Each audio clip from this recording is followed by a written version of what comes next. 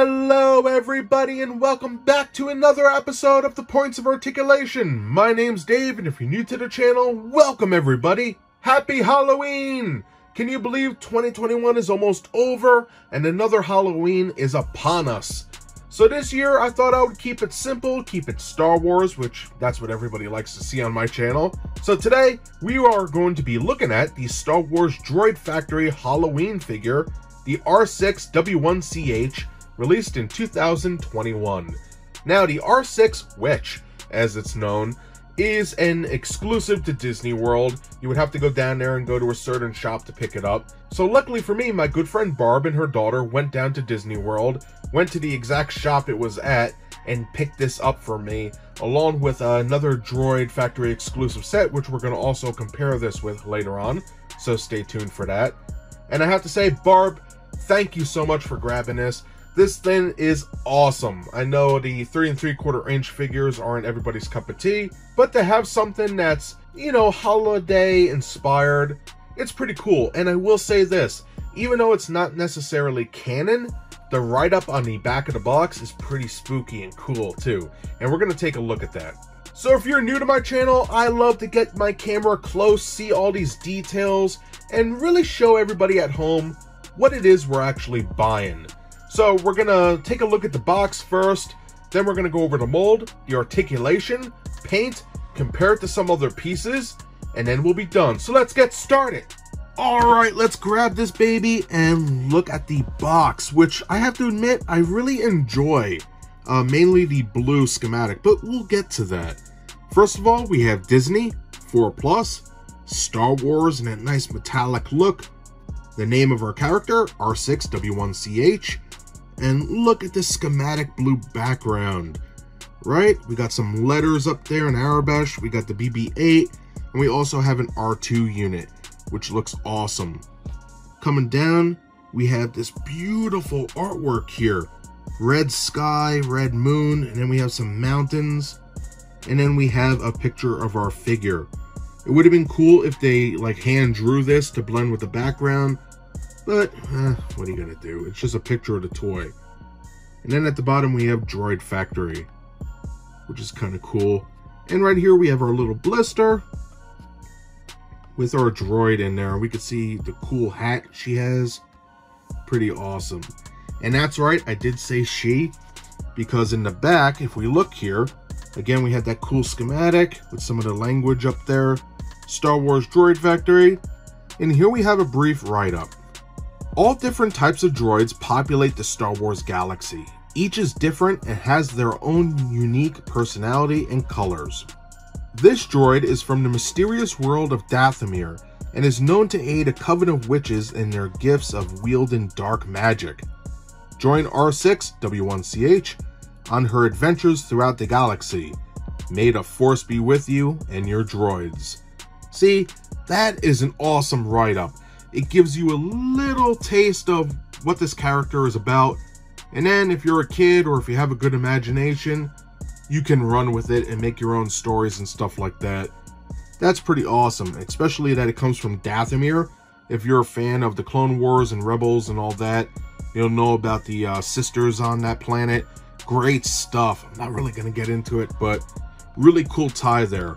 Underneath that, we do have a nice schematic of our droid. Everything is labeled, and apparently it's made out of Durasteel, which is pretty cool. And on the bottom, we have R6-W1CH. Colors may vary from the image shown, which they look pretty accurate. Price of $12.99. And then we have some copyright crap over there.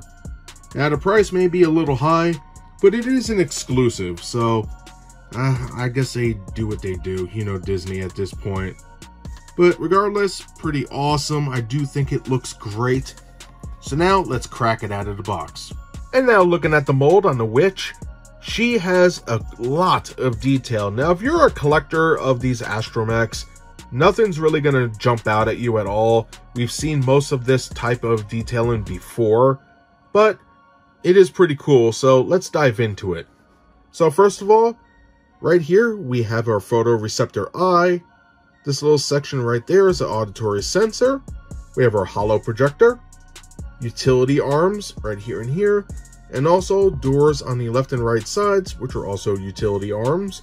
Astromechs can have different things in these, so I can't fine tune it and say, oh, that's a taser and this is an input for the computers. It could alter from droid to droid. Moving down right here, we have our system ventilation, retractable tread, or leg as I like to call it. And then we have the droid's legs on the sides, or arms. Now these are nicely detailed and do feature some articulation, which is nice. On the back, we have some great paneling and design work, especially on the head. The little rim going around. Very nice stuff. Now the droid does have some movable parts, and most of that we'll look at later in the video. But when we get a close-up, I will be taking off the head to look at that beautiful detail on the interior. So having said that, let's get a close-up look and see what this baby really has to offer. Alright, having a closer look, first we're going to look at the hat itself. You can see it's very floppy and cool looking. It's a witch hat. There's nothing more to say. You have a light texture on there, but it's mostly smooth. You can see a little wrinkle at the top where it's bent over. And all in all, I like it. It's pretty sick. Now the cool thing is you could actually take this off, which is a little jump in the gun, but we're showing off the mold, so it's okay, right? So if you look here, we do have some recessed sections, which is awesome.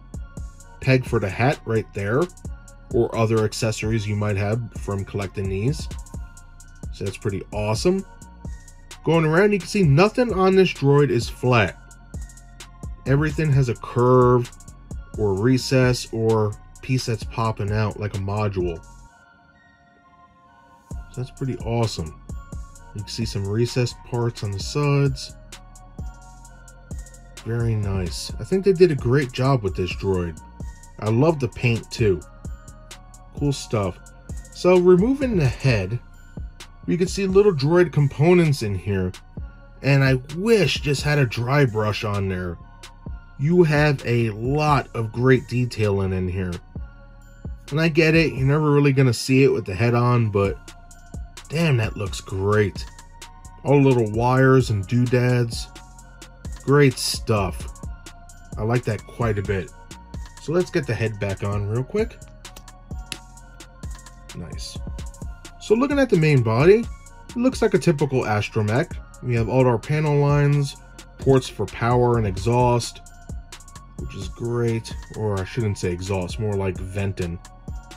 But I guess if you're venting heat, sort of exhaust. You guys know what I mean. We have molding coming down here with a seam line. And some nice molding in the aft section or the back. Looking good. Again, you can see it coming down with a line. And at the bottom, we have our little retractable foot leg. This doesn't go into the main body. You could actually pull this out. But it's molded pretty well. Nice. Now for the arms, they are molded excellent as well. You can see the nice silver paint recessed in, coming down, and we have our little tread here, which looks amazing. Look at the detail on there. Really cool. And copyright crap. I knew it was on here somewhere. China. And we have Disney on the interior of the arm.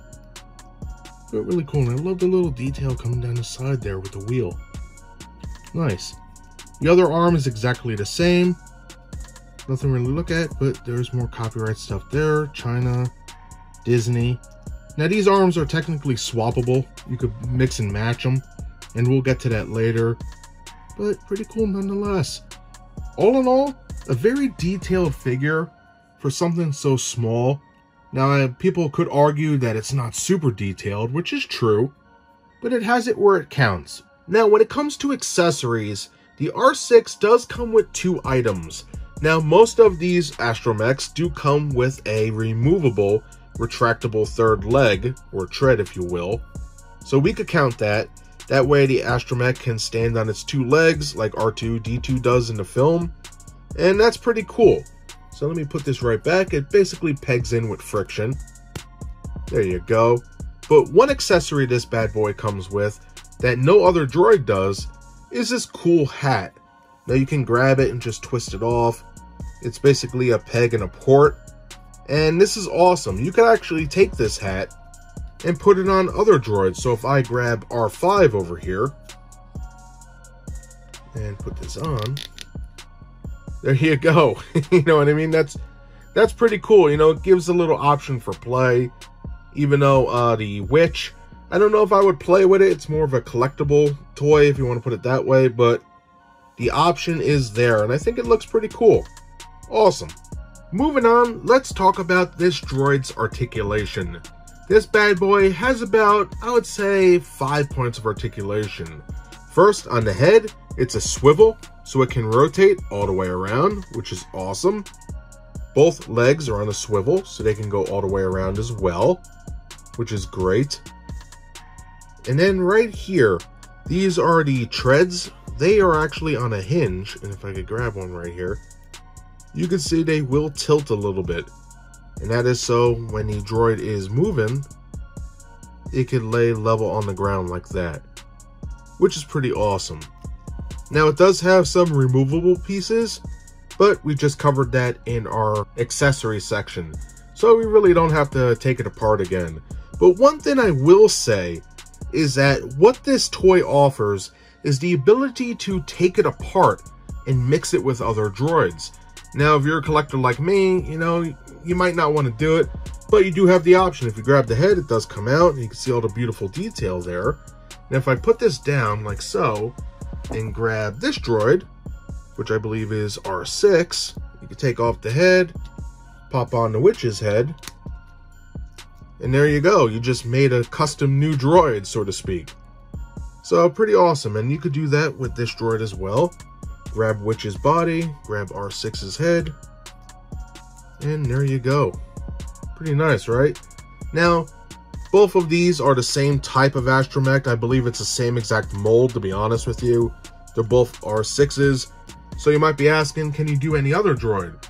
Well, if I grab an R2 unit, there you go, you can take the head off.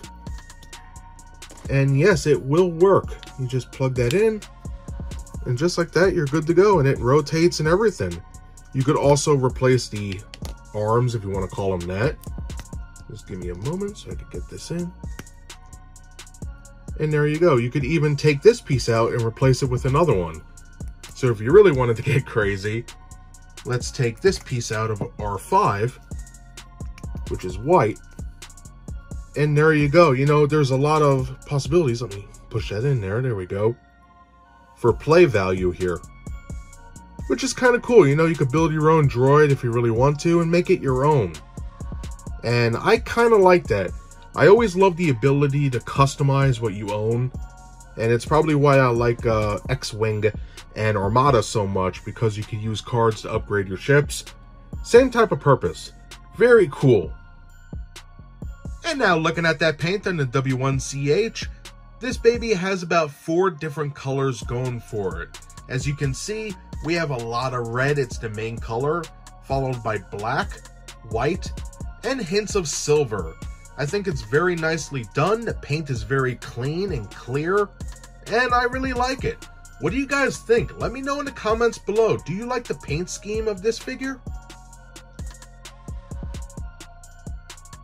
And now for a quick size comparison with the R6-W1CH. First, on the right hand side, we have the Vintage Collection Boba Fett. Awesome figure. I'm not so into the 3 3/4 inch line, except for the old Power to Force figures from the 90s. I know a lot of people aren't into them, but I love them. It's what I grew up with.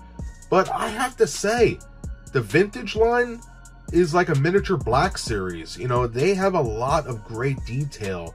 And I do have the Mandalorian, I do have the updated Boba Fett figure from Return of the Jedi, and who knows, we might be looking at them with a certain ship that was made for that line as well.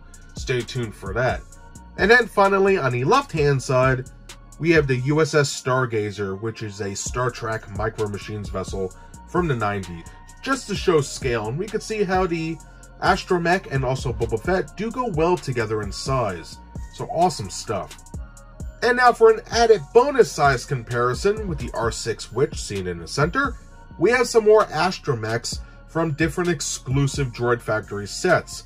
First, on the right hand side, we have the R5-W1CH, followed by R6-W1CH, looking good. Then we have our witch. Next to that, we have the R2-SHP, and finally on the far left hand side, we have Dio from The Rise of Skywalker.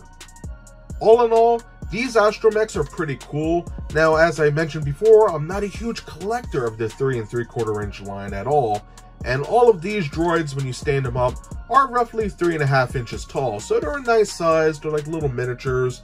It's great. And what I like about these is, you know, you can mix and match the limbs if you really want to, and I love them. I think it's a great idea. And who knows, maybe down the line I'll pick up more astromechs. I would like to have all the different types of series. For example, right here we have R5s, R6s, and also R2 units. So that's pretty cool. What do you guys think of all these droids? Let me know in the comments below. And it's Halloween, so let's have a treat. Another size comparison. In the center, we have the witch figure, obviously. And then on the right-hand side, we have the NECA blade figure from Puppet Master. Not so much a fan of the Puppet Master series, but I do love the stop motion of the puppets in those films. Great stuff. Now, this is my favorite puppet out of the whole series that we have from NECA so far. I love this guy. The trench coat, the blades, the face with the little needles popping out. Good stuff. The figure actually has some great articulation, but it does have a little issue standing here and there. Then, on the left, we have NECA's Chucky from Child's Play. Now, growing up, I was a big horror and sci-fi action fan. I love Predator, Alien, RoboCop, Friday the 13th. But when it comes to Child's Play, that's, I guess, where my brain lost all reality. And for the first time growing up, it's what scared the hell out of me. I think I was about 6 or 7 years old. I watched it with my good friend Rob at the time, and it freaked me out. Looking over my shoulder, jumping and screaming every time something moved in my room. Back then, it was scary. Looking at it now as an adult, I find it to be one of my favorite movies because of the history I have with it, but also for film history purposes, because Chucky at the time was, I think, the most movable animatronic head at the time, with all the motors and gizmos and servos and all that stuff. And to me, that's awesome. I love that fact. And apparently, the actual puppet for Child's Play, the skeleton was never thrown out. What they did was they repurposed it and used it for the Crypt Keeper in Tales of the Crypt. So if you type in Crypt Keeper from Tales of the Crypt, you'll see that the eyes are exactly the same. Because you had all those servos and moving parts, it was easy to make it work in other, you know, different types of films where the skin could cover it, because it had all that motion like real muscles. So really awesome stuff. Hopefully one day, once people are okay with me not just reviewing Star Wars figures, I would love to start doing some of my horror figures and science fiction and action figures. I love this stuff. I know growing up, ships were my thing, and they still are. I love talking about different vehicles from my sci-fi franchises, but I really have a love for horror and sci-fi and different stuff like that. I could just talk about it for hours, but you know what? We're not here for that. So let's get back to the review. So that does it for all the size comparison sections in this video. So now let's conclude. And that does it today for my review of the Star Wars Droid Factory Halloween figure R6-W1CH, released in 2021. Now, for being a size of 3.5 inches and going with the 3 3/4 inch figures, I have to say, I'm very impressed with this piece. Yes, for us droid collectors, we have seen this mold time and time again, but I dig it. I think it works great, and it goes with the whole Star Wars idea. You know, when we watch Star Wars, there's tons of different colored astromechs and droids all over. So whatever, my brain buys it. Does it buy the giant witch hat? No, but you know what? It's a Halloween figure. It's something fun. And I love it. I think it's great. And a little backstory about working with the Night Sisters on Dathomir. Awesome. I think that's great stuff. Now, looking at the mold, yeah, we've seen it before, but it has some great detailing on it. I love all the paneling, the recesses, the little modules. It's great. I think that it would be cool if the leg in the center can retract into the main body, but they do give us the option of taking it off as well to swap it with other astromechs. So I guess it's okay. Paint-wise, I think it's amazing. Very clean, very straight edges. There's no bleeding. The only problem I see on this bad boy would have to be the silver on the two arms. It's a little weak, but besides that, it's great. You know, I think it looks amazing, and it really pops, as you can see in front of you. The black, the white, the red. It's cool in my opinion. And that's everything I have to say today. I recommend this if you're a fan of Star Wars and Halloween. It's a great little gimmicky idea, and I think it's awesome. So if you enjoyed this video, smash that like button, and if you'd like to see new videos every week, subscribe. Again, to all of you out there, thank you so much for taking time out of your busy schedule to watch my content. I greatly appreciate it, and I hope to see you next time. Bye everybody, happy Halloween!